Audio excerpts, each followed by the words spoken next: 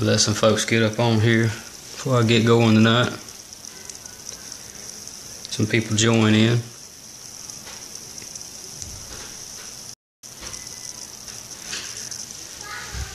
Oh, that's some bad lighting tonight, looks like.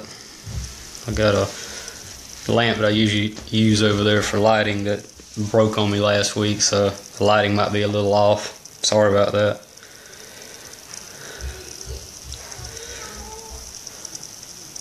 Learn you something. First thing I'm going to learn you is I'm here to teach you something. It's your job to learn, my job to teach it. Not sure how much I'm actually going to teach though.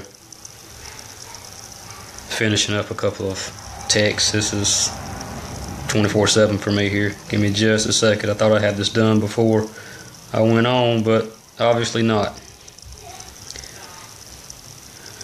Alright. Rest of them can wait. Evening, people.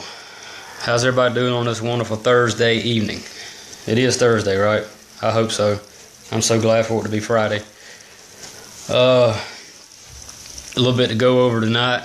As y'all see by the title, we're going to look at some connecting rod links tonight, and we'll kind of go over, the pros and cons of, different rod links, how it helps you, where it benefits you, type of engines it's going to benefit in better, longer, shorter rod lengths and stuff. This is something that a lot of people talk about, a lot of people argue about. I'm not going to, sit on here and say that, the way I do it or my opinions or how I build is the absolute law, but I'm just going to give you what I've learned about rod lengths and how I apply them to my builds.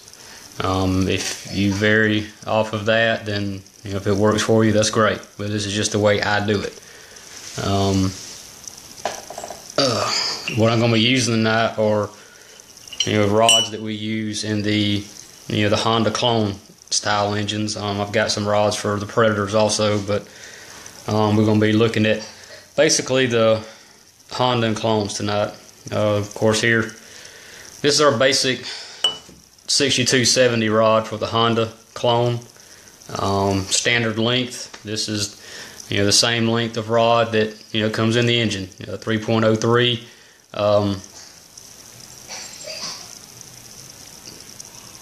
Sound like my son was choking on something in there. I just want to give me a second to make sure he's all right.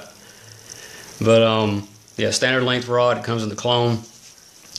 I also have with me tonight, this is what one of our drop-in rods. We use these with the Wiseco pistons. We get a lot of calls with people wanting Wiseco pistons that go on the stock rod.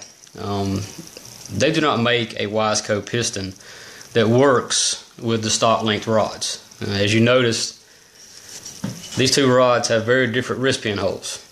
This is a standard stock size wrist pin hole, which comes OEM in your engine, and this is for the Wiseco. This is what's called a 490 wrist pin. The wrist pin is 490 thousandths. You can literally insert this wrist pin into the stock one. That's how much smaller it is. And then they fall on the floor. See, the wrist pin's in there. These are small enough to actually go inside the stock one. So there's no way that a Wiseco piston that's made today will work on these stock rods. We get a lot of calls on that. There's a lot of confusion. I'm hoping to kind of clear some of that up tonight. Rod lengths, as you see, these two rods here are the same overall length, basically. The difference in them is the wrist pin. As I just showed you, the wrist pin for the Wiseco is half the size of the one that's in the stock, the OEM wrist pin. The reason the wrist pins are smaller is because of the pistons that they go on. This is a Wiseco piston. It takes the 490 wrist pin. That's what this rod goes to. When you lengthen out this rod, you have to shorten up the piston. That's the only way to make it work. You hear the phrase a lot. Everybody talks about, I've got a stroker rod, or I put a stroker long rod in it. Technically, there is no such thing as a stroker rod. When you put a longer rod, shorter piston on your crankshaft, the stroke is the same. The only thing that changes the stroke in an engine is the actual crankshaft. This is a stock OEM clone crankshaft. That's the only thing that changes the stroke. And you do that by going to one of our billet stroker crankshafts. The only thing that, when you change this rod length and go to a longer rod, shorter piston, you're changing what's called the rod ratio. And that's the ratio of the length of the rod times stroke. And ideal, that's something that's argued a lot also, is what is ideal rod ratio. Ideal rod ratio, from what I've studied and was taught, is around between 1.9 and 2. When you change the ratio of these rods, going from, I got one that's on a piston to show you a little bit better. The rods are basically the same length. The pistons are the same from the crank pin up to the top, but what's different is the longer part of the rod. The rod is longer, the piston shorter. That does a couple of things. It changes the attack on the push or the angle of the rod angle on the crankshaft. When it's hooked up to the crankshaft, the way it pushes on the shaft, it gives a different angle. And as it comes up and down, the way it pushes on the crank, something's going on with my son in there. That's why I'm kind of not really in my right mind right now. He's coughing really bad. I don't know what's going on, but I may have to go in there for a second. But anyway, the way the rod angle pushes on the crankshaft, this short rod right here, I'm sorry, this might be a very interrupted video tonight, but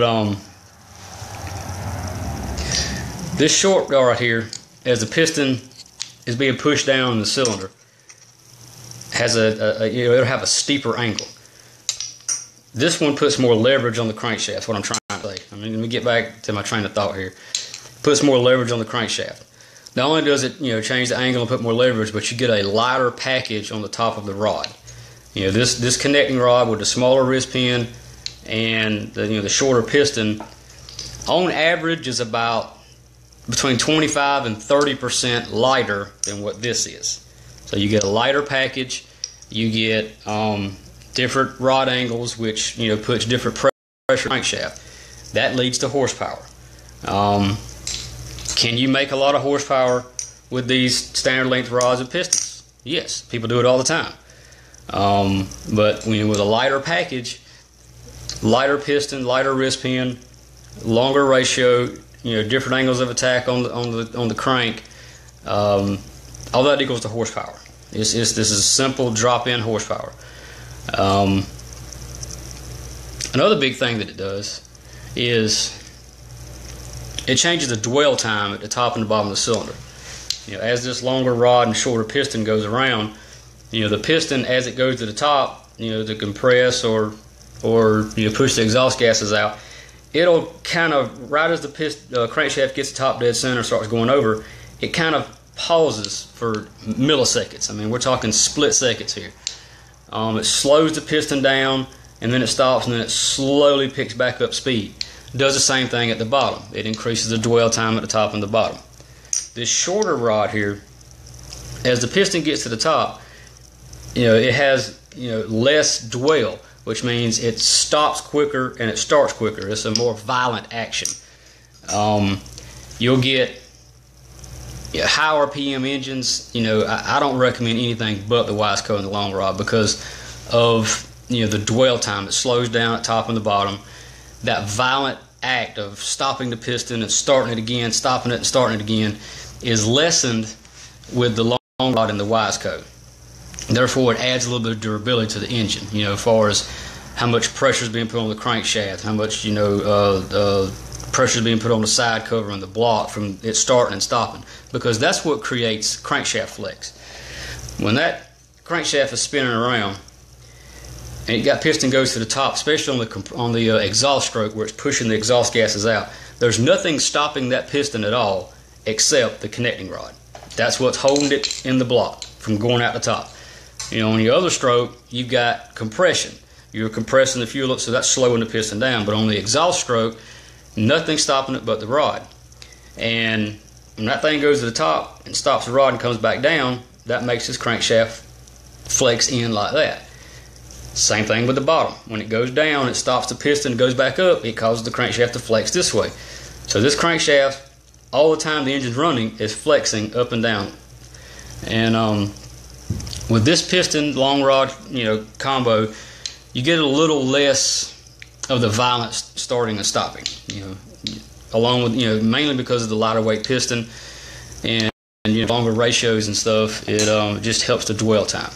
Sorry, I'm just kind of out of it tonight. I've had some things going on. I've got stuff on my mind, and I'm just not really into this tonight, as y'all can kind of tell. Just different things going on. But as far as these long rod combinations, I'm gonna go over kind of a couple of different combinations we got. We got two. We got what's called our drop-in rod, which is what a lot of people use, and we designed this rod to be used with the Wiseco's. You take them right out the box. You make sure your clearances are right on your cylinder. You make sure your ring gaps are right. You make sure your rod journal clearances are right, and you just basically drop it in. There's nothing else to do. Just as, you know, standard, you know, get and go right out the box.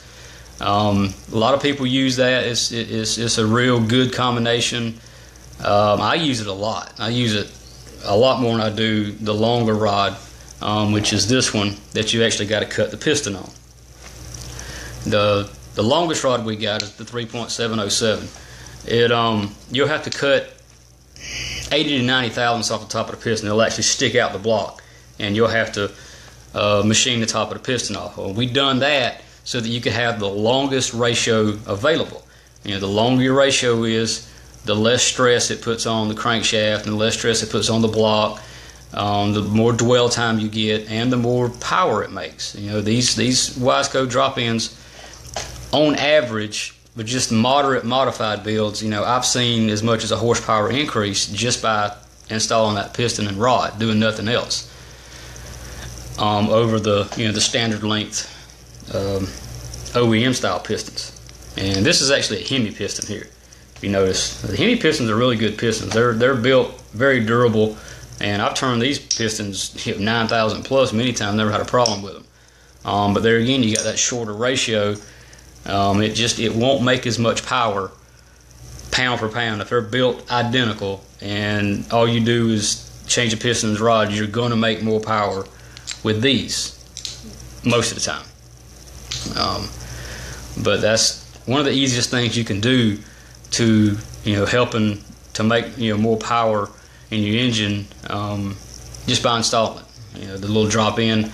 I'll give part numbers here in a few minutes about, you know, what these do. And again, sorry, I'm really not into it tonight. I'm just kind of scatterbrained and got a lot of other things in my mind. Literally ain't been home long.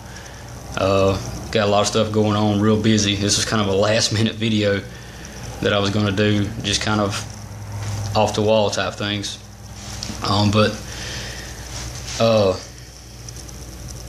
Kind of getting back to the ratio thing. If you're going to build high RPM engines, you're going to turn these things, you know, 8,500, and some people for some reason don't think that they're making any power unless they're turning them 9,000 plus. You know, you're going to need to go with a Wiseco and the long rod. You know, I recommend the drop-in. It's a part number for the Honda clone is a 6234, and the connecting rod for the Predator is a 6236. We got pistons that go in the clone for stock bore is a 11132 PS, and the Predator stock bore is a 11132 P94. Highly recommend the drop-in. It's easy. You get longer rod ratios. You get to use a smaller wrist pin. You know, you get all the benefits of the long rod ratio, lightweight piston, without the extra machine work. And the longer rod, which is 3.707, possibly, you know, it does make a little bit more power, but that little bit you know, sometimes isn't worth it unless, you know, you got the machinery to cut the piston down, because you have to actually mock everything up, you know, measure how far out the hole the piston is, you know, to get it machined right. And that's a little more of a builder's thing, but a lot of DIYers use it. They get their pistons cut at machine shops, or, you know, they have a way to cut them themselves. But, you know, the little drop-in combo is widely used, and I use it a whole lot myself. Now, a lot of people, you know, have gotten in trouble with the long rod combos because they're using them in blocks that have been decked a lot. And if that block has been decked a whole bunch, and you got to cut more than 100 thousandths off top of that piston, I don't recommend using the 3707, because the more you cut that piston, I got one right here, the more, well, actually, no, not that one. The more you cut off top of this piston, the less material you have, you know, as far as that, you know, the dome of the piston, it gets thinner. And with these, with high RPMs, with it being thin up here, the piston will actually try to flex, you know, because there's not much material up here holding it. And even though the longer rod is slowing down the piston a little bit, adding to the dwell time and this, that, and the other, you're still going to get a little bit of piston flex, and that can lead to piston failure. It can also lead to wrist pin failure if you're not using a heavy-duty pin. And, you know, a lot of people don't use heavy-duty pins. I do. We sell good heavy-duty pins and always have, but with that piston, if you cut it too thin, it can start flexing and cause wrist pin problems, piston failures, and it can lead to some pretty catastrophic stuff. So if you don't have ways of cutting it down, and even if you do, you don't cut no more than 100 thousandths off top of these pistons. That's why, you know, we designed the drop-in. Easy to do. Anybody can do it. It drops right in, right out the box, and it's a simple, easy horsepower upgrade. Now, as far as Wiseco pistons, we've got a new one that we're working with now. I mean, these type of pistons have been out for a long time. This is nothing new as far as technology, but it's something new that we're carrying. And they're only available for the Predator style engine right now. You know, these Wiseco pistons, when they come, those of you that's used them know that they only got 2 rings on them. They got, you know, a top ring, which works as a compression ring and an oil scraper ring, and then it has the standard, you know, 3-piece corrugated ring on the bottom. That works well, but with only having 1 ring on it, sometimes rebuilds are a little quicker than if you was using, you know, an OEM piston with 3 rings on it. So we now carry, for the Predator engines and the drop-in rod only, we carry 3-ring Wiseco pistons. They have a ring set, you know, just like a standard OEM piston would do. It's got a top ring, an oil scraper ring, and then an oil corrugated ring on the bottom. A lot better seal and a lot longer lasting seal. You know, the Wiseco 2 rings, they seal up good. You know, if you do your cylinder work right and you break in right, you get good seal, but that ring wears out a little quicker than 3 would. So, like I said, these are for the Predator engines only. The 2.756 bore. We've been using these. I got several engines with these out there. We've had them for a little while, and we've got them on the market now. But like I say, this is nothing new. This technology has been around for years and years, but it's something new that we're doing. But this only works with the drop-in style rod. You cannot machine none of the dome off of it, because you'll get down to the ring land. But this is a really good combination for the Predator engines, the Hemis and the non-Hemis. With the drop-in rod, highly recommend this. My part number on that, I believe, is a 17-2756 for the piston. But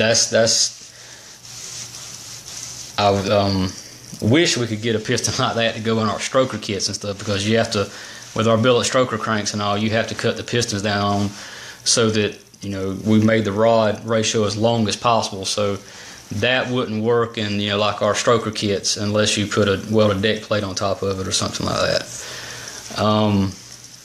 again, sorry, I'm kind of running through this and kind of rambling, but I'm just kind of, my mind is somewhere else right now. Connecting rods also, I wanted to say this because we've got people out there that, I've done videos on this in the past, and I've done Facebook posts and all in the past about what connecting rods fit what. We still get people ordering the wrong connecting rods. Not everybody watches these videos, but you know, they still order from us. Any Clone or Honda engine, Clone 196 or Honda GX200, they take the same connecting rods. Any Predator 212, Hemi or non-Hemi, they take the same connecting rods. That's why all the connecting rods, as I've said before, they have what engine it is for engraved on it. Now I understand this is going to be backwards because I hadn't upgraded my technology here yet, but that one says Honda on it. That's for a Honda GX200 or a 196 Clone. Now, I may not have brought a Predator rod with me. I don't think I did. My mistake. I thought I had a Predator rod out here. I don't though. But the Predator rods, they'll all say Predator on it right here. It's engraved in it. But a lot of people think that because the Hemi engine takes the Clone cams and the Clone side cover and top plate, that it also takes the Clone rod. It does not.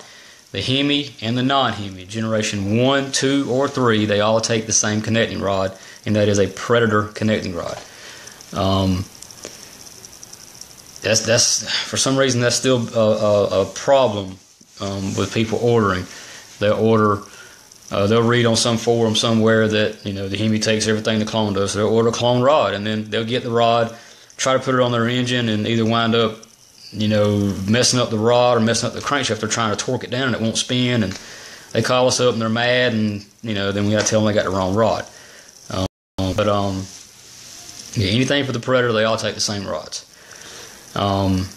Also, our connecting rods, when they go out the door, we have a very small tolerance as far as plus or minus on the size of these rods. And okay, now I can get my mind back in the right place because Bradley Bush is here. I was so worried that he was not going to show up. That's why I was kind of scatterbrained, this, that, and the other. Had a lot on my mind. I was worried that my go-kart hero was not going to show up. But he's here now, so now I can flip the light switch on and get in my right mind and go to it. Anyway, glad you're here, Bradley. All of our rods have very small tolerances on the wrist pin and on the bearing end. They all go out with very little plus or minuses. So you can just about bet that when you get a rod from us that it's going to be the right size. But I still tell people to check them. Check them on whatever crankshaft you're putting on, whether it's our billet crankshaft. And, oh, Jeff's here now too, so, man, my night is made. Look at me, I'm smiling for the first time. Jeff's here. Yay! But, all of our rods come with instructions, or they're supposed to. If not, y'all can blame David Simpson on that. But they come with instructions that tell you, just like in the rod video I done, you know, a year or so ago, to tell you how to clearance it, how to, you know, what to check, how to torque it. Everything you need to know is right here. But I tell people to check our rods, especially on when they're putting them on OEM crankshafts, because these things are made in China. I know, big surprise, but believe it or not, these stock OEM crankshafts that come in your engines are made in China. And their plus or minus tolerances are way, way, way bigger than anything we do. We dealing in tenths of a thousandths. Actually, less than tenths of a thousandths. But they deal in thousandths of an inch as far as plus or minus tolerances.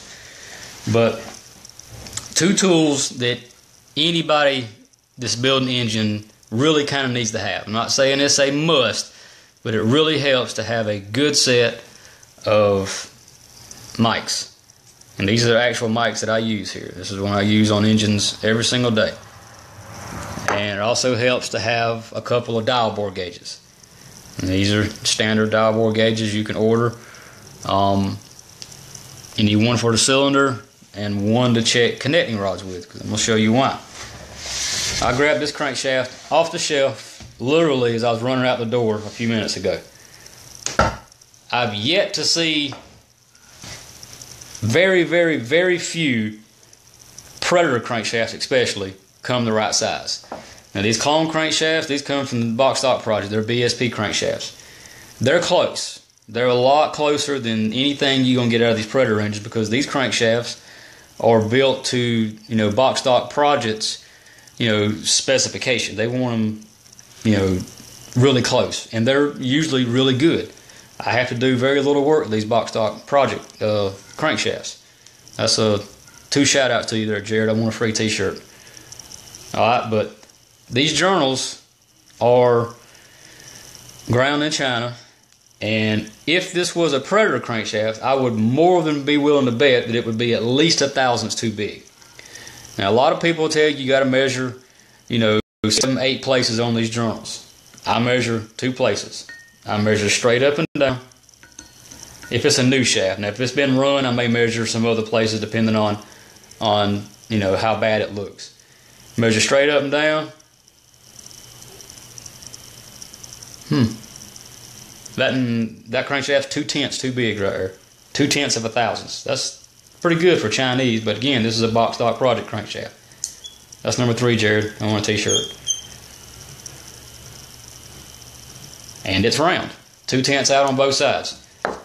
That would probably be okay to just build straight out of. You know, maybe do some mild polishing to it, you'll be fine.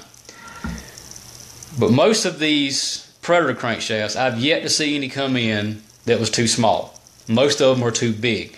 That's why you hear people always saying, you know, we run these Box Stock Predators right out the box, and I've blown 3 or 4 of them, slung the rods out the first night I run them. That's because the rods have too little oil clearance on them. And that's from the factory. These engines are designed to be fired up and run on a generator all day long. You know, power clearances is not that important for that. But when you rev these things up to 5,000, 6,000 RPMs, you've got to have proper oil clearances on this connecting rod, or it's going to break. I don't care if it's a stock rod or one of these. If the clearances are not right, it will break. And we get people quite often with our connecting rods, take them right out the box, put the bearings in, do everything correctly, torque everything down, but don't check the clearances, and the rods won't spin on the crankshaft.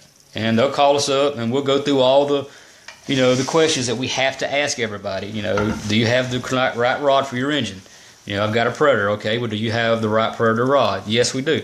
Once you figure out that all the numbers match, that they got the right rod and the right engine, then we ask them, well, what was your clearances? And I didn't check them. Okay, when we bought a rod from you, we expect it to be right. Okay, well, the rod, 99.999% of the time, is going to be right. But these crankshafts come big, especially in the Predators. I've seen some as much as 3/1000 too big. The engine would not even turn when I took it out of the box. I couldn't even put a wrench on it and turn it because the rod was locked down on the crankshaft out of the box.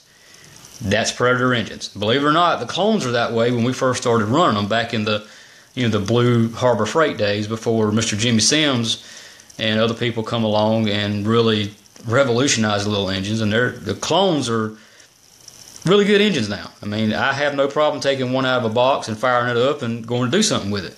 I trust them that much. But these Predators, I do not, because they're notoriously big. So whether you got an OEM rod or one of our billet rods, follow the instructions that come with it and check your clearances. If you're questioning on how to do that, I've got another video that's I made about a year ago, probably a little longer than that. Should be on our Facebook page here somewhere. It's definitely on YouTube. You go to YouTube and just, you know, look up ARC Racing on YouTube or ARC Billet Rod. It's a video that's not as exciting as these. You know, I watched them the other day and I'm like, wow, those are kind of dull. But I tried to do them production style and make them look all fancy, and you know. But anyway, it explains how to properly put on a rod, how to do a plastic gauge check, and it shows you how to use these gauges. You know, dial bore gauges. This is one of our rods. It's got the bearings in and it's torqued down. You know, it's plastic gauging is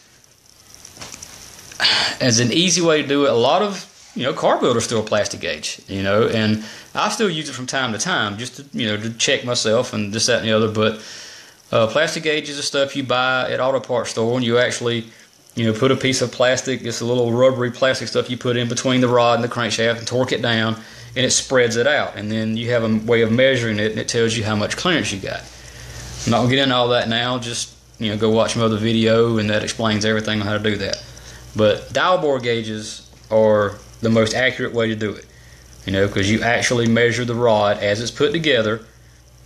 Inside the, you got the cap on it, and you got the bearings in it, and the rod bolts torqued down to at least 160 with oil on the threads, and you measured the inside of the rod with the bearing in it in a couple of 3 places. Make sure everything's good and round and good and seated.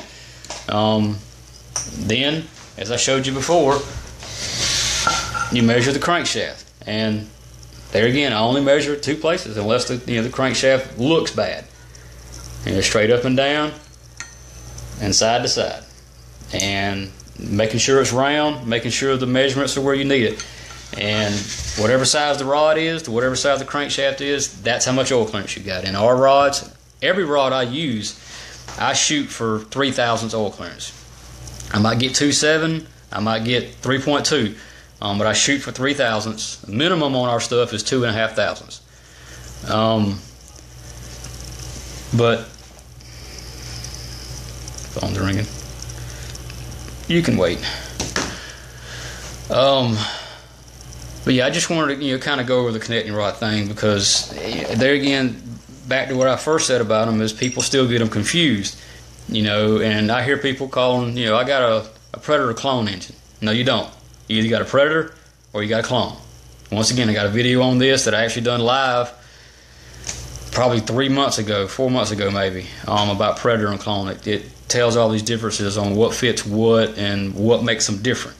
But Honda clone engines take a rod, Hemi Predator, non-Hemi Predator, they all take the same rod. The rods come in instructions. Follow the instructions. If you have a problem after follow the instructions, call us up. We're more than happy to talk to you about this stuff. And there again, back to the rod ratio thing. For those of you just joining, high RPM engines. These, in my opinion, the Wiseco long rod are a must. I've run these short rod. Actually this is actually the Hemi piston and short rod that come out of, y'all remember my dual engine cart that I had. This was the back engine. The front engine was a stroker, had our billet stroker crankshaft in it. The back engine was a stock stroke, with the Hemi piston in it. So this piston here, this has turned 9,000 many times. I used to turn that engine 88, 8900, or those engines. There was 2 of them. But when it comes down to it, if you want durability and you want your block fatigue to cut down and your crankshaft fatigue to cut down, these long rod Wisecos, longer rod ratios, you get better rod angles, you get better push on the crankshaft. See how much better I'm talking now since Bradley and Jeff are here?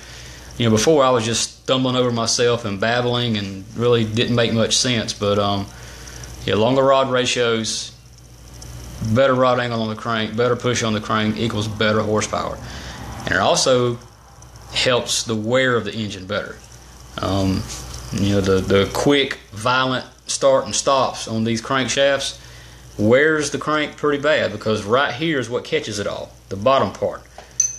Because every time that piston goes up, if the crank comes up and stops it, the bottom part of that crank right there is what stops it. The rod's the only thing to stop the piston from going out. And same thing on the downstroke. When it goes to the bottom, that same area of the crank right there catches everything. That's what wears the most on the crank. And when you go to the long rod Wiseco, you get lighter stuff, better rod angles, and you get a little bit less wear. It's still going to wear. You're not going to stop wear. These people say, I got a modified engine, I turned 9,000, I've been running for 2 years, and this ain't wore any. You might need to get some new measurement tools, because I promise you it's wearing. But it cuts down on it. Just cuts down on the stress, and anything that makes horsepower plus cuts down on stress and a little bit of wear and tear is always a better thing. Always. Now that I'm actually in my halfway right mind. I'll go back and look at some questions.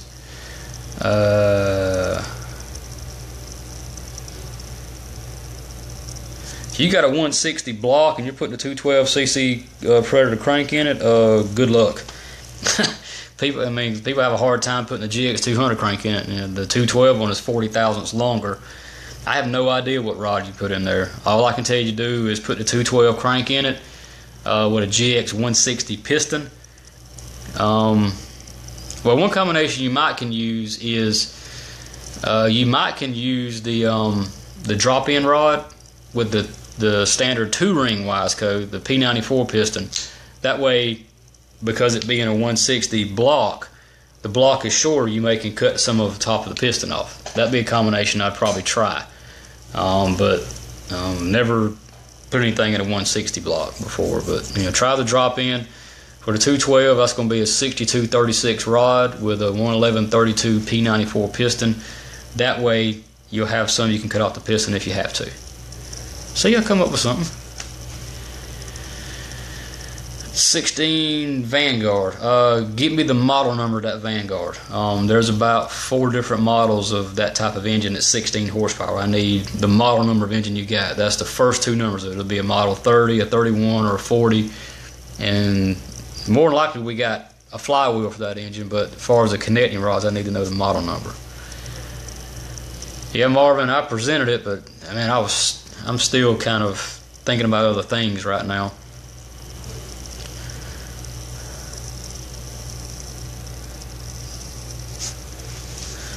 The Chinese, depending on, well, Jeff, depending on what factory you're in over there, some of the Chinese, I ain't saying it's got great quality control, but as far as these engines coming in now, the box stock project engines and the red engines that Dyno's getting, they're tons better than what they used to be.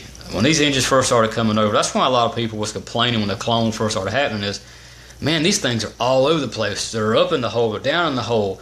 They got, this one's got, 40 thousandths longer stroke than this one. This one's got a bigger cam than this one. And that's where Jimmy Sims, that's where he come in, and the guys at Dyno, they come in and they got their 2 little engine packages and got them made in places that are not perfect, but a whole lot better than what they used to be. You can take 10 of these engines now, and you can have 10 comparable engines. Unlike the Predator, you go out and buy 10 Predator engines. Even if you buy all non-Hemis, you're gonna have 10 different engines. Because I go through Predators all the time. I build a lot of modifieds out of Predators, and I'll get one that's 10 in the hole, next to me 50 in the hole, and this one's got, she's like the clones used to be. This one's got more stroke. This one's got less stroke, and but the box stock projects and the red engines, their quality control is a whole lot better. Why you gotta bring up the oil crap, man? That's been weeks ago. Let it go, man. I have all over the racetrack. Solid billet rods. I'm assuming you mean billet rod without a bearing in it. Never do that. If we build rods without bearings in them, there's still going to be a $60 rod that's going to wear out. And when you go to rebuild, you got to buy another $60 rod instead of an $18 set of bearings. These billet rods, if they're installed right, maintained right, and used right, they'll last. Change the bearings and the bolts every rebuild, and they'll keep right on trucking. But a solid rod, that's what I'm assuming you're talking about, Dion, with no bearing, probably not going to do that. We've got some out there that we built for people, but we don't have a lot of them.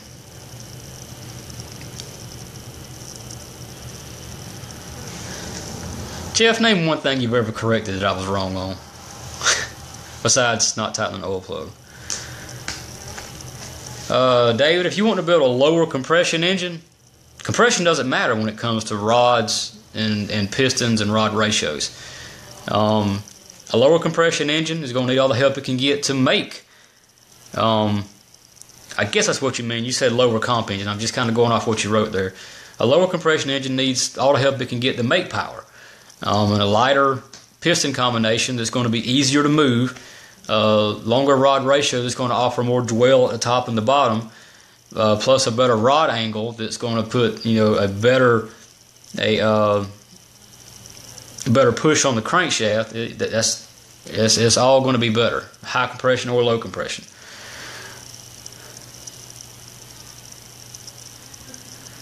Yeah, Robert, the 3-ring Wiseco would be good in any engine you want to put it in, as long as it's bored to 2756 and we have a rod for it.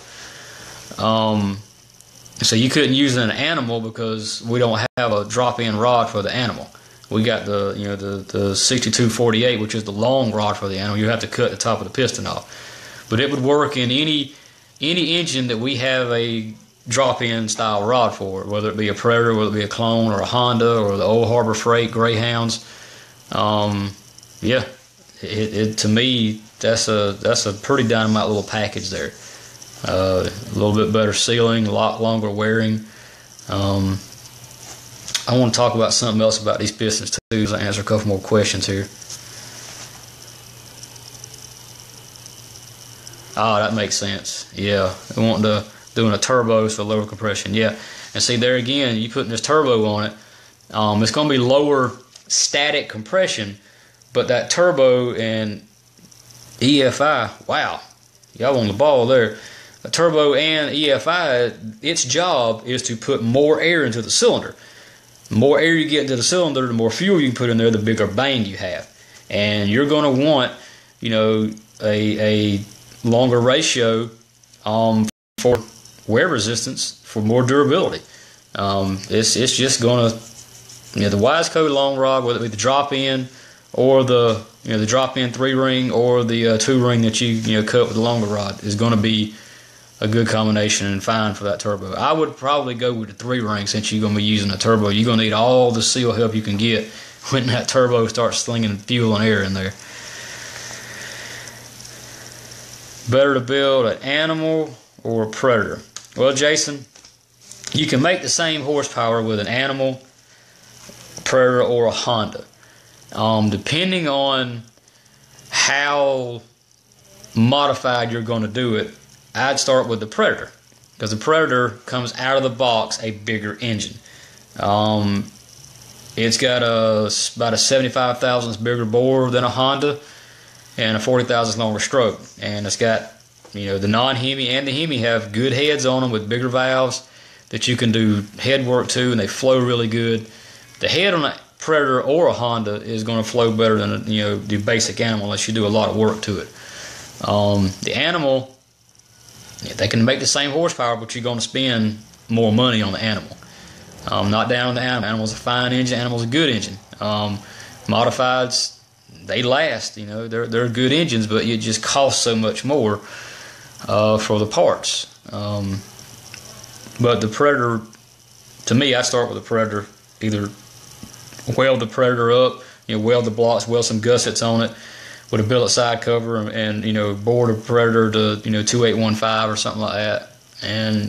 But it really doesn't matter as far as the animal Predator. It's all about price and availability to me, because you can make them all make the same horsepower. You're putting a electronic fuel injected turbocharged 212 Hemi on a motorized bike. Whew, you got bigger brass than I do. That's all I can say. That's cool. That's cool. I'd like to see that when y'all get done with it.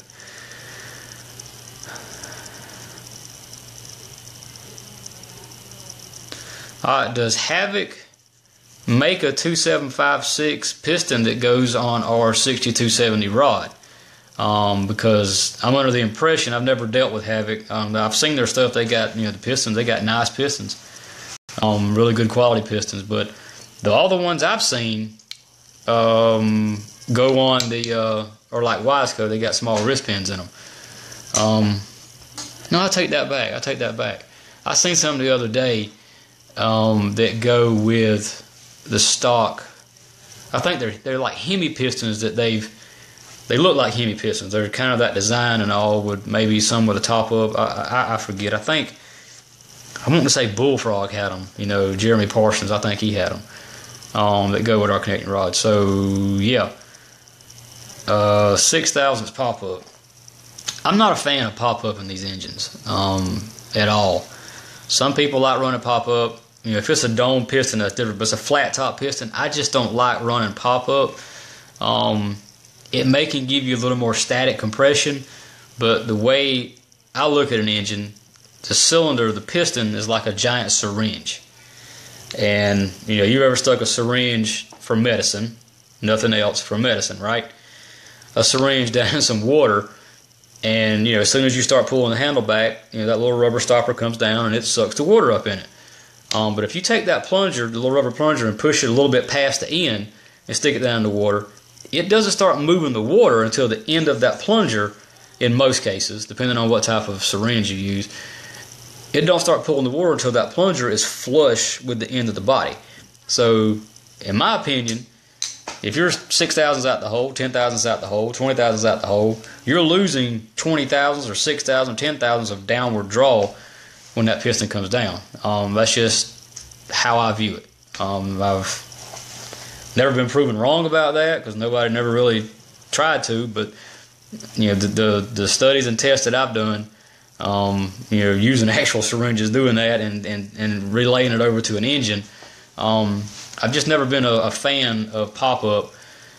Another reason is because with pop-up, you put more pressure on the head gaskets. I typically leave every engine I do at least 10 in the hole. Try to. Some of the stalker engines, they may come 5, 6, or 4, or 3, but I try to leave them in the hole. Modified engines, every modified engine I build, whether it's mild modified or outlaw or whatever, they're 20 in the hole. Every one of them, 15 to 20, sometimes 25. I leave them down in the hole. That way I can run a thinner head gasket on it and have less worry about a thicker head gasket, or if you're using 2 of the metal head gaskets, worrying about them blowing. Now, if you're 6,000s out the hole, you can use the the fire ring style gaskets, but I got a little problem with them also. The fire ring gaskets, y'all seen them? They've got the metal ring around them, and it's like a fiber material outside of that. What I don't like about them is when you're putting the head on, if you're not really careful and running the bolts down, the metal ring is slightly compressible. The rest of the gasket material is very compressible. So what can happen is when you're torquing it down with those fire ring gaskets, the head can actually warp around the fire ring enough to make the valves leak. You don't see that with an animal because the seats and all of them are different. They all run fire ring gaskets on them, but the clones and the predators, the way the heads are built, they will actually flex. And I've done demonstrations in the shop plenty of times with these fire ring gaskets. Put them on, do a leak down test on it. Both the valves are leaking. Just slightly loosen the head up a little bit, and they stop. So if you're going to use a fire ring gasket, what I recommend doing is using 2 ratchets, and top left, bottom right, top right, bottom left. Snug them down until both of them are down really hard, as hard as you can do with your hands, and then torque them, crisscross. I've seen people put heads on with impact guns. You do that with a fire ring gasket, I promise you these valves are going to start leaking. But there again, I like running my pistons down so I can run Theod hand gaskets and not worry about stuff like that. A little bit long there on that, but anyway.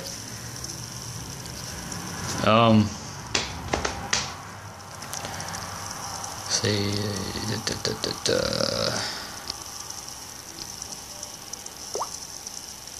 Oh crap! What'd I do? Okay.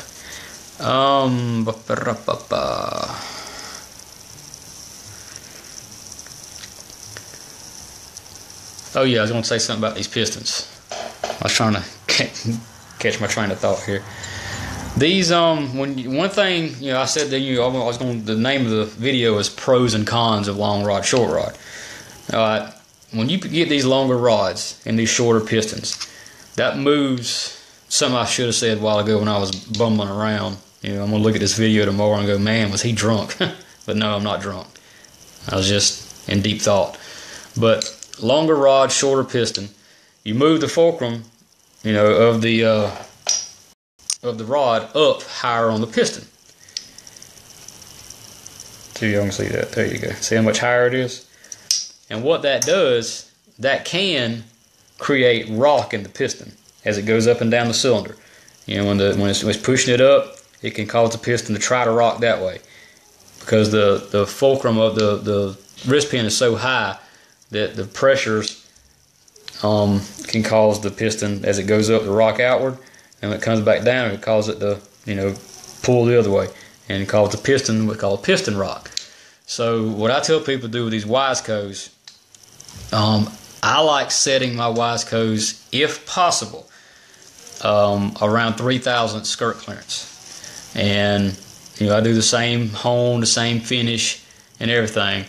But with a Wiseco, I try to break them in a little easier than I do a stock engine. Most AKRAs, I crank them up for 5 seconds, make sure that they run fine, everything gets oiled, there's no oil leaks. I hook it up to the dyno and fire it up and let it sit there and run 3,600 RPM so it gets certain temps. Anyway, it's got a constant pressure on it. These engines here, depending on what carburetor I'm running on them, I like to crank them up and let them run for a second. Daddy! Hey, buddy. You doing okay now? You still coughing? Yeah. You are? You want to tell everybody hey? Hey. Say hey, everybody.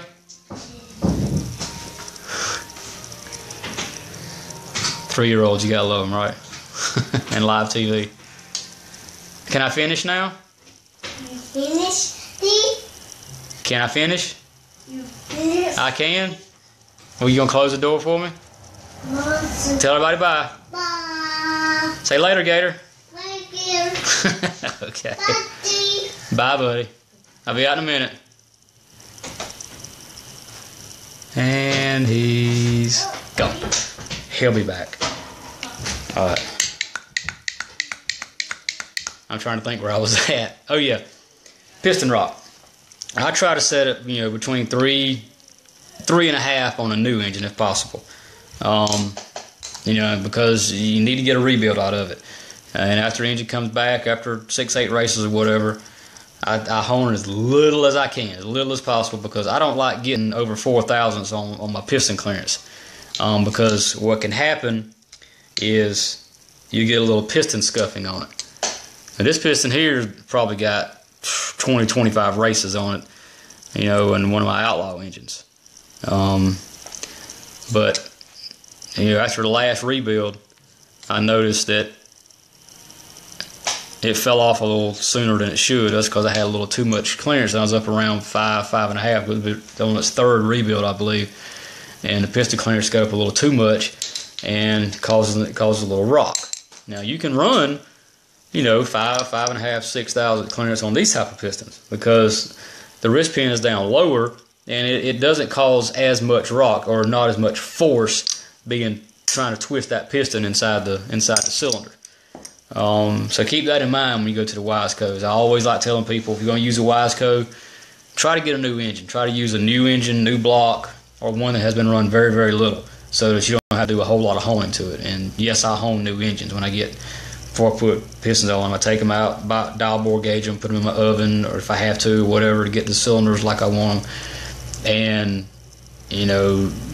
hone on them enough to get the finish I want, the size I want, but not too much, because I like to keep the clearances, around between 3 and 3.5 on these Wiseco's. I've opened these up to about 4, 4.5 on new builds. That's just something to help the engines last a little longer. Now, as far as these 3-ring pistons, I treat them just like a 2-ring, because you still got the same wrist pin height, and it's going to cause a little bit of rock if you got too much clearance on it.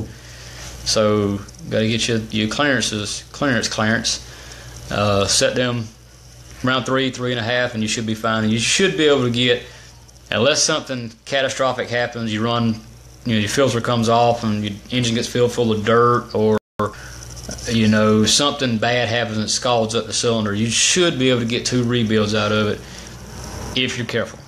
You're guaranteed to get one, but anytime you go over 4.5, maybe 5 thousandths for that Wiseco, you're going to start seeing some elevated wear in it sometimes, especially with our stroker kit, because the stroker kit is 175 thousandths longer stroke, and the rod ratio is a little bit shorter in it because of the extra stroke. I definitely tell people to start with a brand new block and maybe go up 1 piston size from what you are, so you can set it at if it's not out of the block, where you can lightly hone it and set it at 3.5, because anytime you get the piston rock out of control, it can cause, it's not going to cause the engine to blow up or anything, but it can cause the rings, scuffing on the side of the piston and stuff like that, and cause the rings to lose a little bit of seal down the road. It ain't going to happen first race, but it just may not last as long as it should. Okay.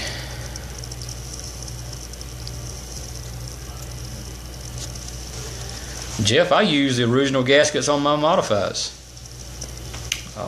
all the time. And of course, I don't build I ain't got big 3-inch engines, that run stock head gaskets on them. But my Outlaw engines that I build, they're either stock bore or 20 or 30 over. But I use the standard OEM Predator metal gaskets and the standard OEM clone metal gaskets on them all the time, and have 0 failures. In fact, the engine that you mentioned a while ago about the oil plug that I run over there at Robbling Road on the road course, it got up to Sunday. It got up when the oil come out of it, got up to 540 something degrees head temperature. Head gasket was not leaking. It done a perfect leak down test. Cylinder still looked good in it. But yeah, it's all about making sure that the deck is level and the head is level, because if one is off and you try to put something flat on it, you're going to have problems. I don't recommend running at 500 degrees for long, because eventually the head will warp and it will start leaking.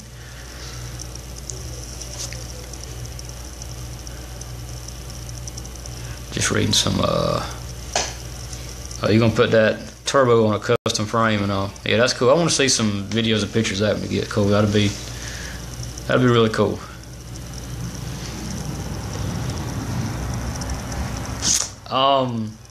Timing don't play a factor in long rod, short rod. The piston's traveling the same amount of distance. If you're running gasoline, there's a lot of people out there that run gasoline that's running way too much time to begin with, as far as modified engines. I know on these stock engines, AKRA and NKAs, we run 34, 35, 36, 37 degrees timing on gasoline, which theoretically shouldn't be working, but it does. We question it all the time, but we still do it. But on modified engines that you're going to be turning 7,000 plus, 7,500, 8,000, I don't go over 32 degrees. I rarely get to 32 degrees. A lot of people are running too much time. On methanol, typically we run anywhere from 34 to 38, depending on what kind of carburetor you're running. But timing, these longer rods and all, it shouldn't affect the timing any. And like I say, unless you're running gasoline. I hadn't seen that it has anyway. If you're running a 6218 1-inch tall deck animal, yeah, you got some stroke in that one, don't you? I probably wouldn't go over about 36 on methanol with that. 32 on gas, but yeah, that's a long stroker there. Yeah, give me a call. I don't know much about turbos or EFI, to be honest with you. I'm a naturally aspirated guy. That did not sound right. But yeah, I don't know anything about EFI. Very little about turbos, but I'll be glad to help you, get some parts together, some durable modified parts that would help you out there, man. Just give me a call.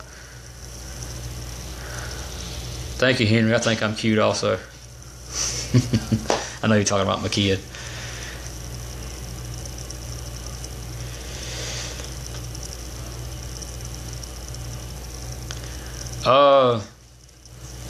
Yeah, the instructions on the rod, I shoot for 3000s. That's something I've done way before I even came to ARC. Yes, I built engines before I came to ARC. That's, I've been building them for years and years and years on my own and with other people. But that's just what I've always used, was 3000s. And I'm one of those people, if it ain't broke, don't fix it.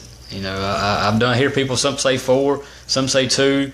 The man that designs and makes the rod says, if the crankshaft journal is perfectly round and everything is in place right and you're running the proper oil, 2000s is fine. He makes the rod, so I will tell you that 2000s is fine. But 2.5 to 3.5 is theoretically, in most people's eyes, and in my opinion, and in my experience, ideal. 4 thousandths is still okay, running the right oil. When I say the right oil, all of our billet rods in the instructions say that these rods are designed to be used with a medium weight oil. I say, oh, yep, there it is, right there on the very last page that probably nobody ever reads. I know it's backwards, but it says it right there. Medium weight oil, which is, around a 30 weight, which is what our Lucas is, or a Thor medium, or a Cool Power medium. They're recommended to be run with medium weight oils. And that's why I say 4 thousandths is okay, because they're designed. You need to run a little thicker oil with extra clearances. 4.5 to 5, you're pushing it. What's going to happen there when you get up to around 5 thousandths is the bearing is going to wear. The babbiting on it is going to wear a little bit quicker. It's going to have impact marks in it. And it's going to wear it out, and the more it wears, the more clearance is going to open up in it. And when that clearance gets, I keep saying clearance like I'm calling somebody's name. That's how he sounds all country. He says clearance. The clearances will open up, and that will allow the crankshaft to get a running start and hammer this rod. And what that's going to do is going to hammer it this way and hammer it this way. And at 8,000 RPMs, that's like a jackhammer on the end of this rod, and it's going to wind up breaking the bolts off of it. So yeah, clearances are important. 2 to 4, 2 to 3.5 is fine. 2.5, 3.5 is ideal. 4, you're pushing it. Anything over that, it's just, you're just asking for trouble. But 2 thousandths, according to the manufacturer and the designer and manufacturer of ARC billet connecting rods, 2 thousandths is okay. Just break it in slowly.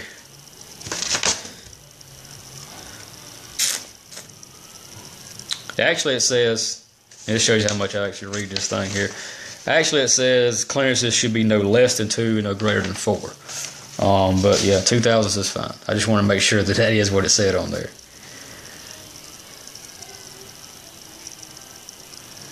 Do I ever see wear because of the wrong oils being used?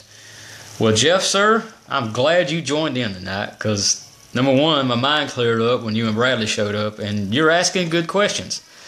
Yes, I am going to plug our Lucas oil here, but the biggest way I see oils causing a problem is a lot of these karting oils that's been around since, and some of them have been around since the mid to late 80s, if not earlier than that. They're good oils, they wouldn't still be around. They're designed for methanol, in my opinion. They're great oils, use the flatheads, animals, modifieds with methanol. Some of them, I'm not going to name any names here because I don't come on here to put down any product or talk about any product or any manufacturer or any business of any kind in any way. But I will say that some of those karting oils are designed for methanol, and they don't mix well with gasoline. And these clone engines, the stockers and some modifieds run gasoline, pump gasoline or race gas. And what happens is, as the engine runs, gasoline is also used as a coolant, an upper cylinder lubricant, better said. And it hangs out inside the little cross hatches as the piston comes up. Then the oil splashes up and it comes back down, and it washes a little bit of gas down into the bottom of the engine. That's what turns your oil black. 99% of the time, that's what turns the oil in your car black, is the gasoline after 3,000-4,000 miles, just a very, very little bit, gets in and turns the oil dark. That's what it's designed to do. But karting oil, some of it don't mix with gasoline well. As long as you keep it shook up, it's fine. But when it cools overnight, it creates this little jelly, or the bathtub ring, as I call it. When you open your engine up, you'll see this black line around. That's where the gas and the oil separated after it got cool, and it created this little jelly thing. And I've seen instances here and there where that stuff causes problems, but the biggest thing is it just causes gunk on the inside of the engine to form. That's why it's important to use oils that are designed to be with the fuel that you're using. There's several oils out there that mix with gasoline and methanol. There's quite a few. There's a bunch. Of course, the Lucas is, our oil that we sell, recommend, and run ourselves. I run it in everything. The same oil I run in a red plate clone that I run in my modified 390. Same oil. It's 30 weight. It's a medium weight oil. It atomizes very well, but it does mix with gasoline, methanol, ethanol, race gas, nitromethane, E85. It mixes with it all. But that's one thing you got to watch out for with these karting oils. Just make sure you're using it with the right oil. All this karting oil, they're all good. I mean, they all do their job. They lubricate. They help control heat. But where you run into problems is with different fuels. Or if you're using one of these oils and you decide to use somebody else's, sometimes you get contamination, which is where the two oils, you was running Joe Bob's Super Slickner oil over here and was doing good, but you just want to try something different. They may have not had Joe Bob's in the trailer that night, so you go over here and get Willie J's oil over here. And Willie J's got good oil. It runs fine, but when you drain this oil out and put this oil in, they may not mix, and that can cause a problem also. So I tell people, there's a couple ways you can do it. A lot of people, I always tell them to fire the engine up, get the oil hot, drain it out. Then you can take some people use mineral spirits. They'll pour a little bit in the crankcase and kind of slosh it around and drain that out, and then put their new oil in. What I tell people to do, if you're going to change oils, get the engine hot. And I mean racing temp hot, 400 degrees head temp, where it gets the oil hot. And the oil is loose and runny and thinned out. Drain it out. Put whatever new oil you're going to put in there in it while the engine is still hot. Fire that engine up. Let it run for a little bit. You ain't got to go on the racetrack, but just let it run some and drain that out and then fill it back up. Both ways work fine, but you got to watch out for oil contamination.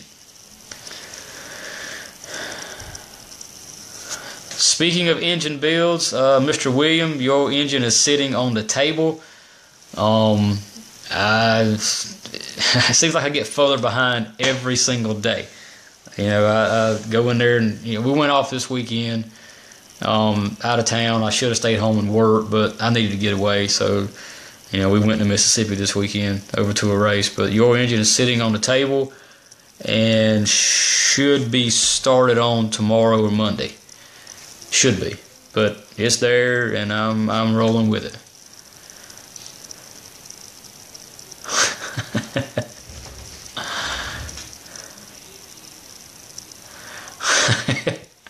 Yeah, you can only use that as a joke for so long, man. Then it actually starts offending me. I don't get offended. You can't offend me. Let's see. That's funny.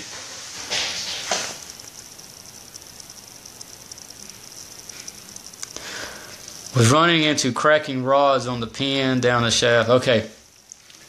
Which rod was you running?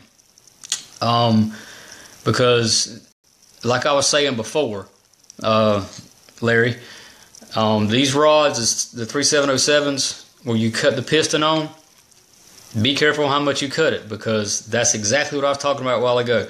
You get the piston, you cut the piston too much.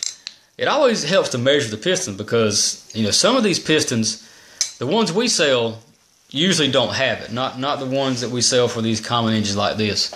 I don't think I have one here. No, I don't. But some of these Wiseco pistons, if you look up here in between where the wrist pin goes, it'll have a notched out area right there that's supposed to be for older style rods that had a more square top to it. It gave rod clearance up in there. If it's got that and you cut 95, 100 thousandths off top of that piston, sometimes those indentions right there are 50, 60 thousandths deep.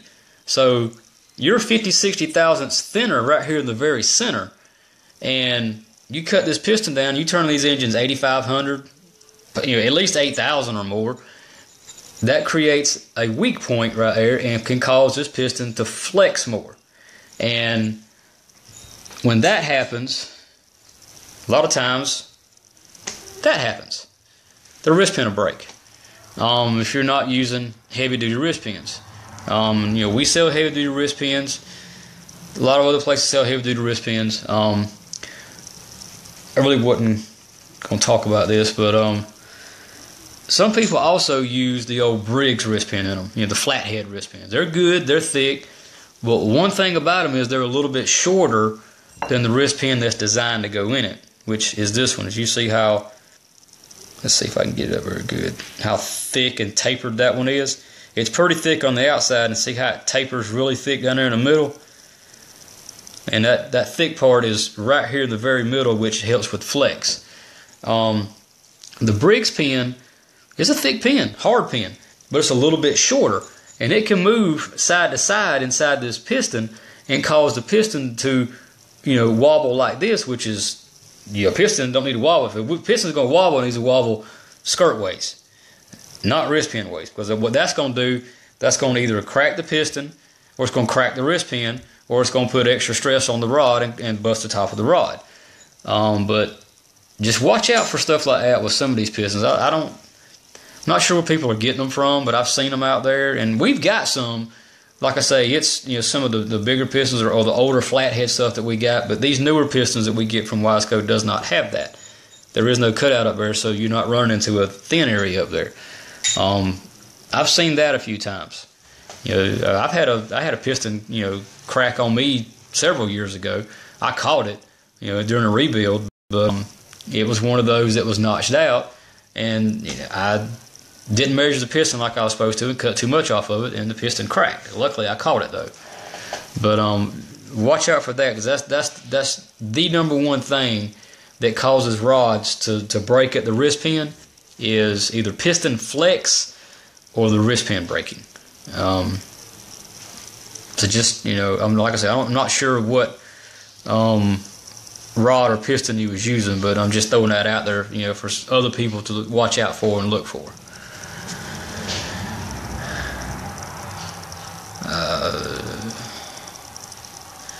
Chris, that Lucas zinc break-in stuff, you can actually run it in the engine. It's designed, for bigger cars, for break-in purposes, but you can actually use it to race with. I know people that go by, I probably shouldn't say this because it could cut down on my oil sales, but they go by Mobil 1 or Supertech or Havoline full synthetic oil and put some of that in it, and it makes a decent racing oil. It still doesn't atomize like it needs to, because car oils just don't atomize real fine droplets like it should, which is where the karting oils excel at.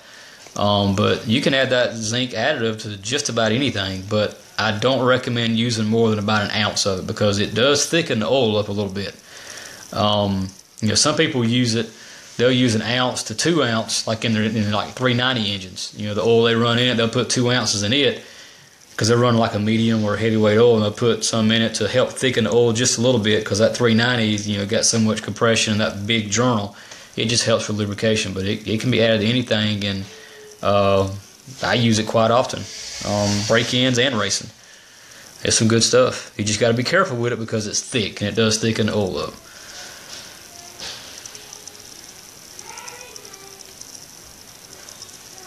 Yeah, I'm not sure about cams for turbos either. I mean, I can find out some stuff for you. Thor Medium, Robert, Thor Medium's fine, on methanol. A lot of people run Thor Medium in box stocks, don't have problems with them,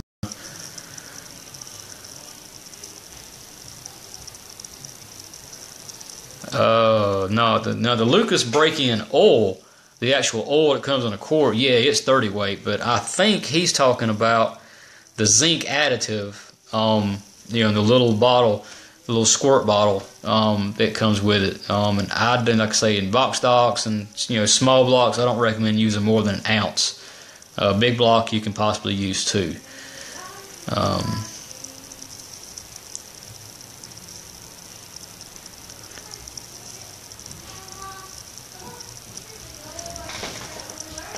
Yeah, Mark, pins are wrist pins are very important today.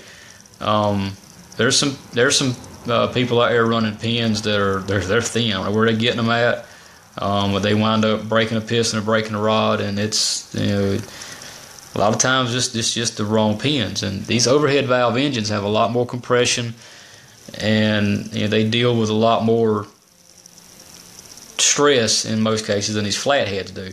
And that's why these heavy duty pins are very important. You know, we've been selling these for a long time. I don't think I've ever seen one fail.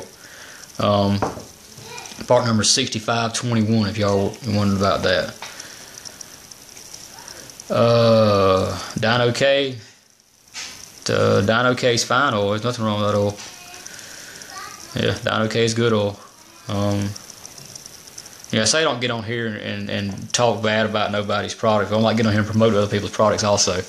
But Dyno K is good. It's a good oil.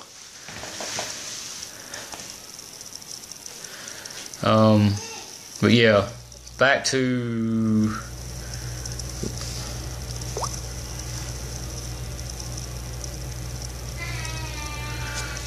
Trent, the enduro rods that don't have the dipper on them, most of those are the flathead rods.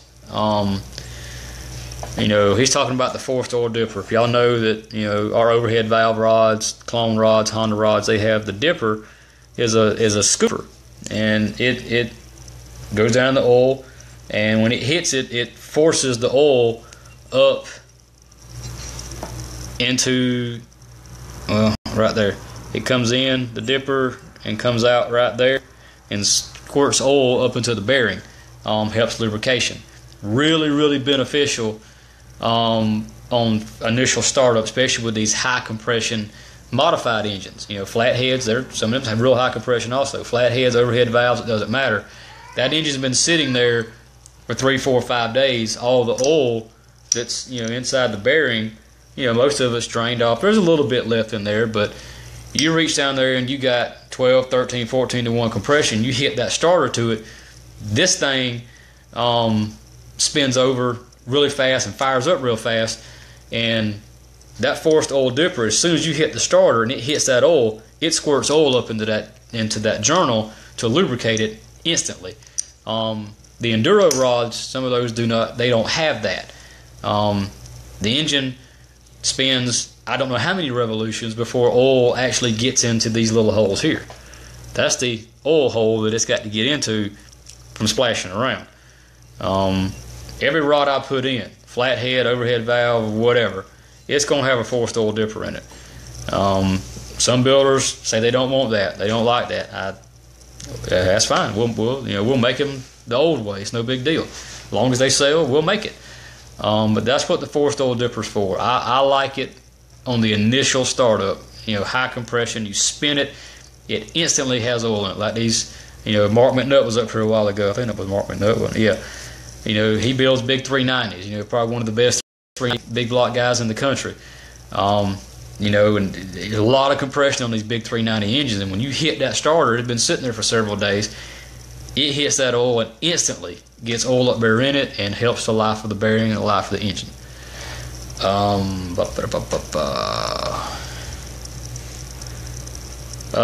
Robert, our heavy duty wrist pin is a tapered thick pin. I don't have an original Wiseco wrist pin with me, but that's why none of our pistons come with wrist pins, because we use our own pin, the heavy duty tapered one. Yes, in these overhead valve engines, the heavy duty pins are a must. And you know, there again, you got the people that want to run the Briggs pin because it's thick. It's a thick pin, but you know, you got a little bit of play in there, and you know, that plays an effect on how that piston can rock around in there.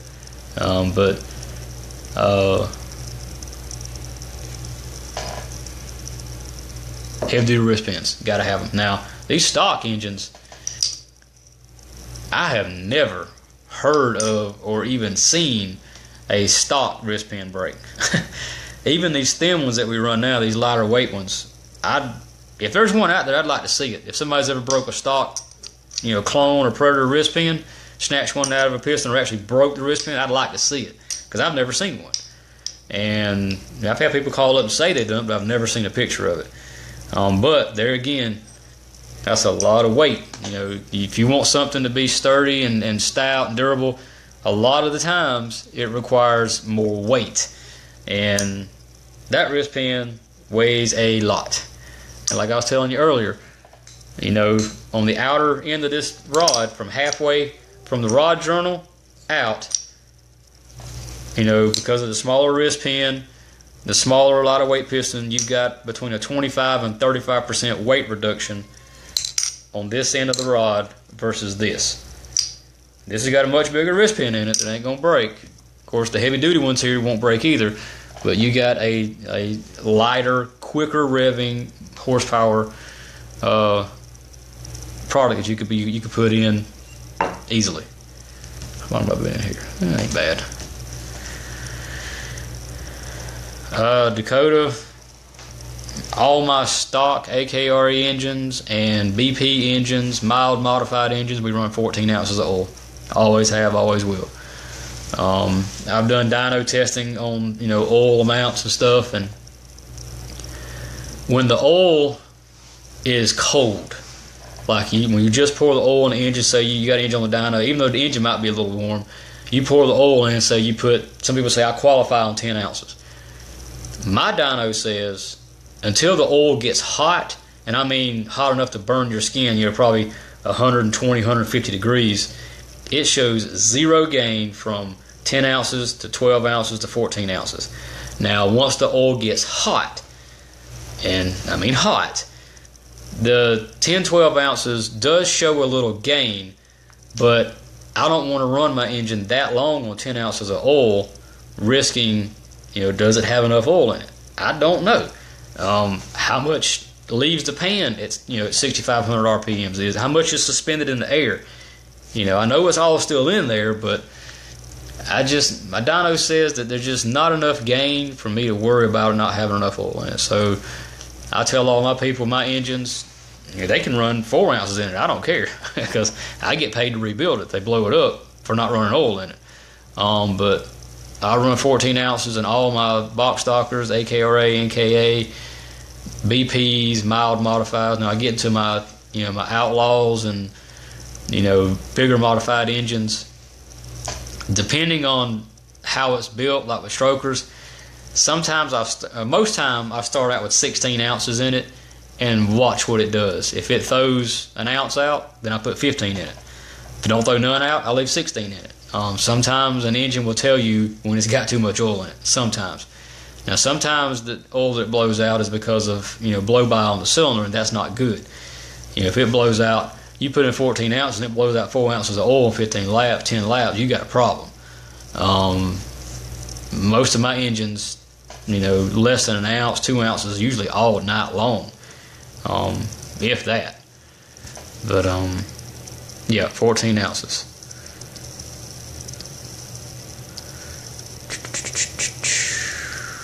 Go back through it.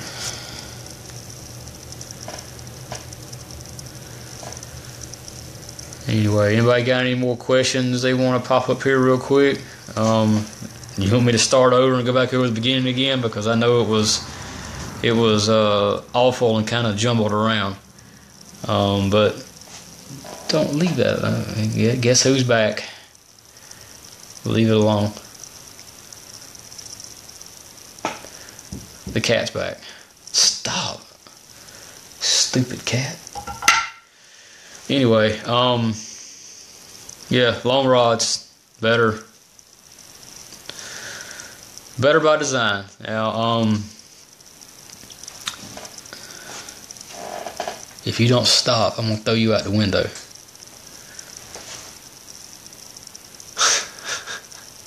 If it ain't my kid, it's my cat. A wife's cat. I don't own a cat. But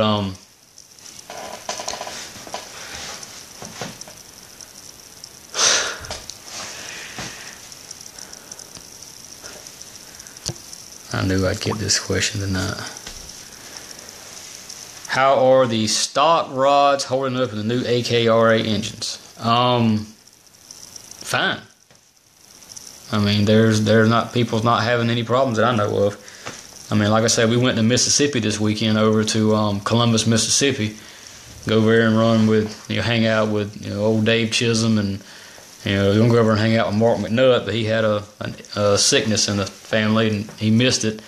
But the stock rods over there, that's a 1/4 mile track, and they were turning them 66, 6800 wide open all the way around. I did not see a failure. If they was, I didn't see it.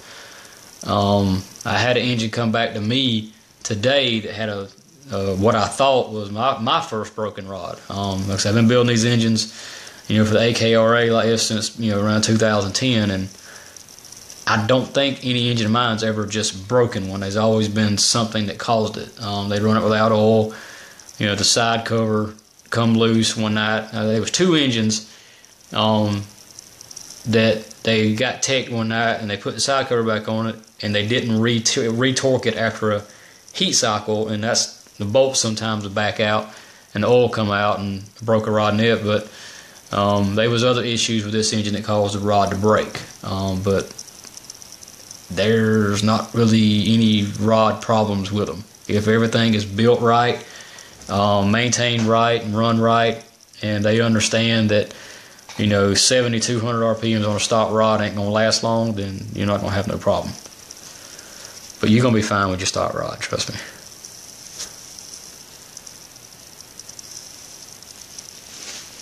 Yeah, that's a good point, Mark.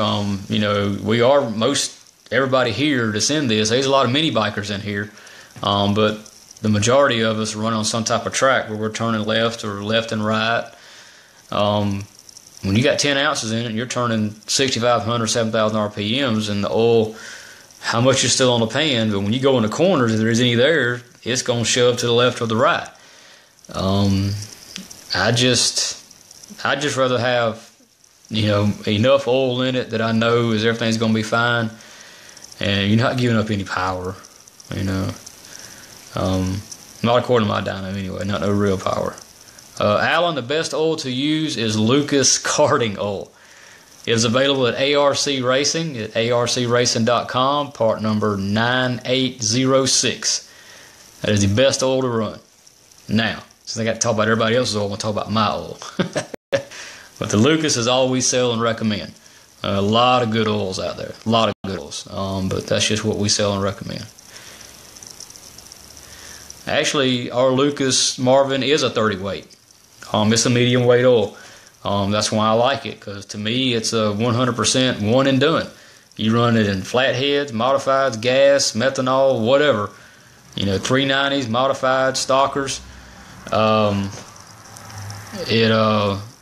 But the thing I like about it is it's got a dispersion agent in it, which helps it atomize better. It gets into really fine particles really quick and stays in them, which helps them get into these little bitty holes, little bitty oiling holes here. It gets in better and helps lubricate better, but it still protects like a 30 weight. That's one of the great things about it. It's thick, but it flows. Oh, actually, it's not thick. 30 weight's not thick. That's a medium weight oil, but it protects, like a thicker oil, but it atomizes very well to get in those small places. Mark, I don't know why they said that they was impressed with our willingness to help. They paid me to do that. I don't work for free. I got my hands dirty 3 times at that racetrack. 3 times. And they all paid me very well. They paid me no attention. No, I was really impressed with the Mississippi crowd over there. It was a 5.5 hour drive for me, and I took David Simpson that works with us there. He's one of our warehouse guys. We went over there, stayed a couple of nights. The track was big, a big 1/4 mile track, and I really like riding on tracks like that myself, because you can really, especially them, UAS, you can really let the hammer down on them. But the racing crowd in general, all the racers and the parents and the kids and all, it was a really good environment. I mean, I was impressed myself with how well everybody got along and how well the racing was and how nice everybody was, and the people that come up and talk with us, and very respectful, and I enjoyed being over there. It was a good show to go to, and we're gonna catch another one. I'm maybe maybe, not promising, maybe looking at going to Beaver Creek. I heard Dave Chisholm say something about maybe having a UAS race at Penton. If that happens, I may actually go racing that one, because that's not a very long haul for me. That's 2.5 hours for me. Beaver Creek is 6, I think. That's a long way to up there. But I'm looking at going to one or possibly both of those. If they have one at Penton, I may go race. But yeah, it was a good crowd over there, and I was, get away. He's probably gonna knock my camera over here. Yep, there it goes. Really, I seen him sharpening his claws on the back of my camera. The Mississippi crowd was great. I was impressed, enjoyed it. May not be that way at every race, I don't know, but I was impressed with what I saw over there. The want for bigger races, for more races, was felt over there. I don't know how many people of those get to go. Stop. I don't know how many people get to come to the East Coast over here in the Carolinas and run these big races we got over here, but they want a lot more of that over there, and they need it. Those people work just as hard as anybody else does. Spend just as much time and just as much money. And I'd like to see more promotions go that way. I'd like to see more promotions hit the Midwest, and spread out, because without go-karts on the track, nobody's business is doing good. And I want to see karts on the track. I want to see all of our dealers succeed. I want to see all the businesses, whether you're a dealer of ours or compete against us. I want to see everybody succeed, and that can't happen without karts on the track, without tracks to run at, without people to promote the races. So, lot of promise out there. Looked good. Henry, the cost of the Lucas oil is $39 a gallon. That's reasonable for what you're getting, and some oils are a lot more expensive than that. Michael, the clearances on the stock rods are the same as I use on the billet rods. 2.5 to 3.5. I shoot for 3. That's I do all my rods the same.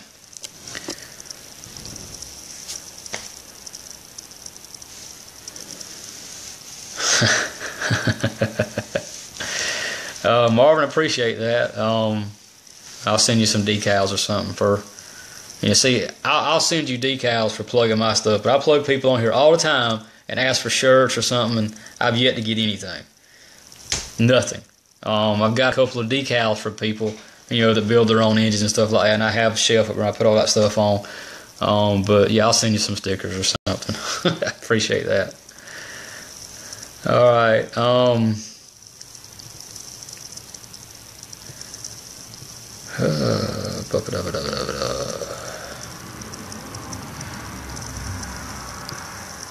Okay, not the best video I've ever done. I'll admit, first of it is very sloppy. Got a lot going on. Just trying to oh yeah, well, see, there I go sticking my foot in my mouth. My man Jeff gave me the Lucas patch that I wear on the back of my road race uniform. They got to look at it all day long, so good thing it was his patch. But oh, why do I say stuff like that? But anyway, sorry about the first video being so off. I just got a lot going on. Really busy time of the year for us. A lot of engine orders coming in, a lot of orders going out. Business is up and down across the board for everybody, which is good. There's business out there. There's races going on. A lot of stuff being promoted. A lot of races coming up in the future. This year looks like it's going to be a good year for racing. Things are already up and going real strong. We got new tire companies coming in, putting up money, putting up races. That's always a good thing. A lot of more companies getting involved with sponsoring stuff, and You know, like the little thing that we done out here in Mississippi, you know, putting up pole awards and all.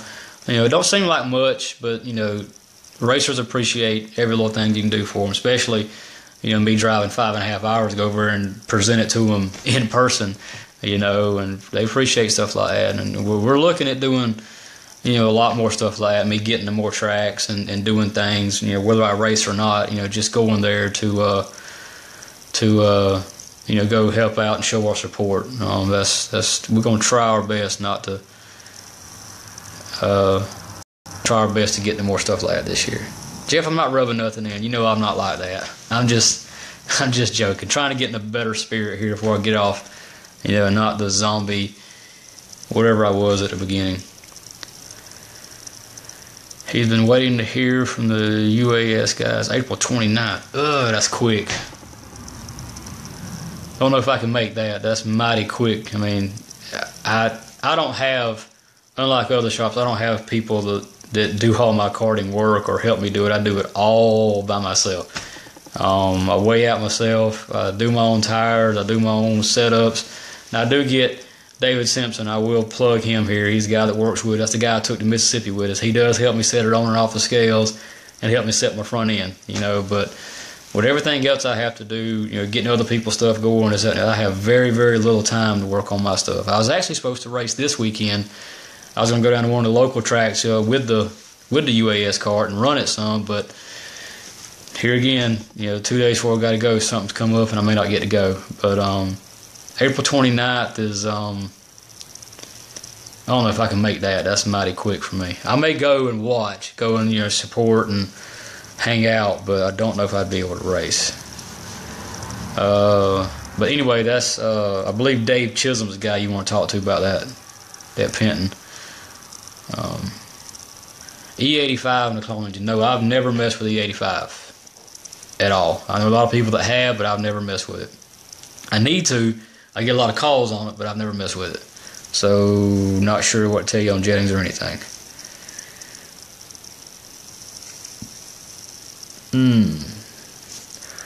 Alright, folks. Like I say, again, sorry for the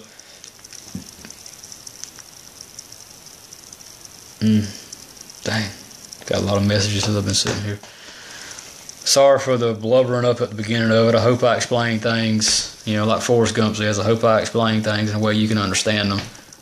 If not, just, you know, any questions I don't get to or see here, I'll answer later on. Just leave a question. You know, if something you misunderstood, don't quite get, or want to know more about, I'll be glad to answer it for you. Call me at the shop, email me, drop me a line on Facebook, whatever. But again, not my best video. I will try harder next time, I promise you. But probably gonna be a couple 3 weeks, if not longer, for another video. Like I said, this one was last. I just decided yesterday to do something since we just come back from Mississippi and all. God dog it. Always one when I'm trying to close it up. That's fine. I'll answer it anyway. Why isn't there a set of rules by the sanctioning bodies based on engines like the old 14.5? Jimmy, brother, you are preaching to the choir here. I would love to see a touring series of the 14.5 open modifieds, like the Big O. That's one of the biggest races of the year. That has become, in my opinion, the race of the year. You know, if anybody that's been in racing, kart racing, any period of time, they want that trophy. That's why you see all the big manufactured kart names up there. That's why you see all the factory riders up there. The Big O is something to win. That should open people's eyes. This open modified, flathead, overhead valve, it doesn't matter. Yeah, you put the money in it, people will come. A lot of people will come even without the money just to run the old open stuff. You'd probably have to move it to, you know, an overhead valve type thing, you know, animals and clones, and, you know, put the CC limit on or a cubic inch limit and let them go, because this flathead stuff, even though there's nothing in the world that sounds like 20 flatheads turning 9,000 RPMs on a track, stuff's getting hard to find. They don't make the blocks anymore. You can get them here and there. The old Blockzillas are getting hard to find, so they'd have to move it to an overhead valve type thing. But I really wish somebody would. You know, we would be glad to, you know, get involved with something like that if somebody would, you know, want to do some type of series. That's something that probably motivate me to race more, just to run stuff like that, because that's what I grew up doing, is the, you know, the modified open stuff like that. And I'd love to see it, you know, but I'd like to see maybe 4 Big O type races a year. You know, have one somewhere in the Carolinas, someone like in Tennessee, somewhere maybe out in Oklahoma. Kind of spread it out. Do 5 big races a year. Maybe one in Florida. I think it would be a good thing. But I don't know why people don't run that more often. Yeah, Jeff, good video. Yeah, right. Alright, now we'll try to shut this down one more time. Any more questions? Like I say, call me, shoot me a message. The next video is going to be